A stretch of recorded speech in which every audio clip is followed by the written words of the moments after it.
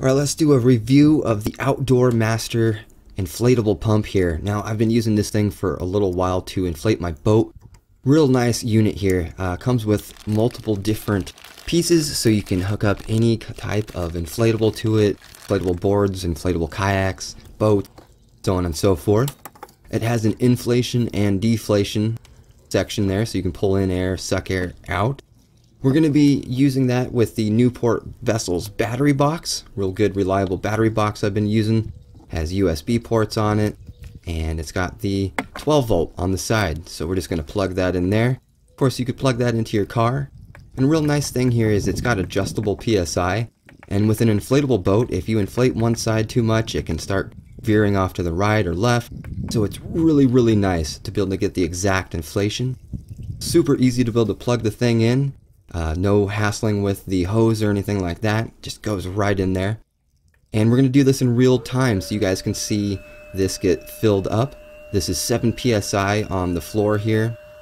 And then we're going to move on to both of the other chambers at 12 psi, and we're going to do the front just so you can get a full real-time idea of how long it would take to inflate the boat.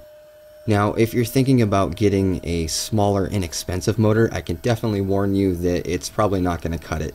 I tried one under $20 that absolutely didn't do anything, and that's meant for just basic inflatables.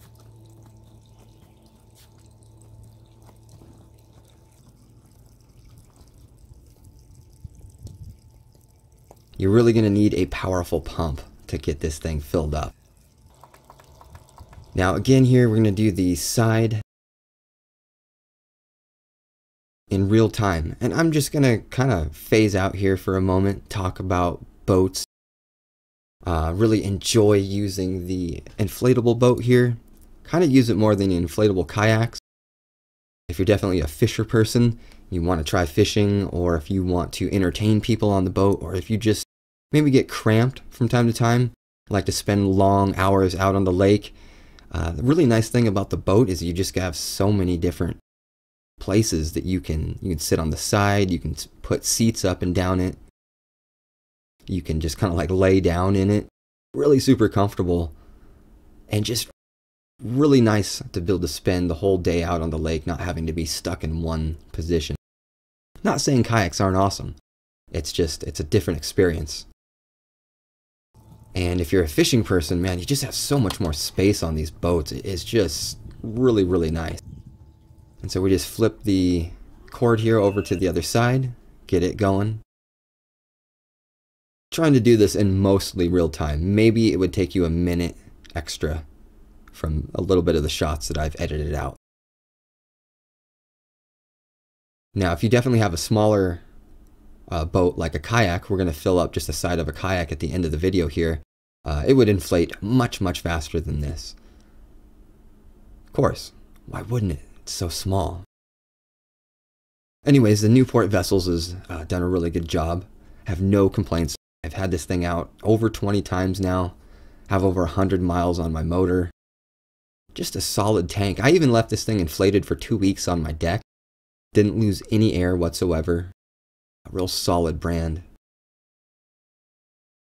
Rugged too.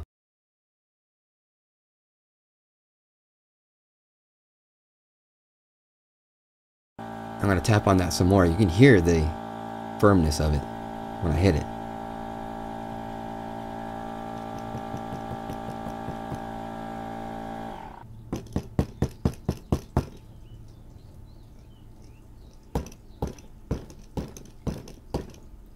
I mean, it's pumped.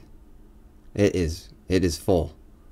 And then you'll notice the machine makes a different noise when it gets full. So after you program in, let's say 10 psi, when it hits 10 psi, you're going to hear the machine start making a different noise, and that prevents any overinflation. It's really, really, really, really important to have your inflatable boat inflated symmetrically, or asymmetrically would it be. If you have just even a few psi off on one side, you'll notice that your boat will just, its control will change a little bit, and it will start veering off to that side. And you will even notice that you'll go faster if you're using a motor like I do.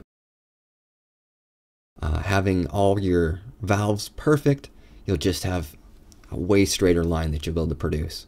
I've said that 3 different ways, but I'm trying to find something to say here while we're inflating the boat. Anyways, really like this thing. And I'm just going to show you, after this fills up, just the side of a kayak getting filled up, so you can see that it will inflate your kayak no problem. You can inflate probably like 3 paddle boards on this thing before it needs to cool off for just a second, like 10 minutes or something like that, maybe even less. Now, it is an expensive unit, but you guys have no idea how hard it is to blow up something that's that big. So it does require a really powerful motor. And this thing has seen the job through. I definitely recommend it. No complaints. And as you can see, it's doing just fine. Of course it would with the kayak. It goes up real fast. If you had a 1 person, man, it would go up like that. Anyways, guys, Outdoor Master, check them out in the description below. Highly recommend this. Be safe out there boating. Watch out for other people. And I'll see you soon on another video.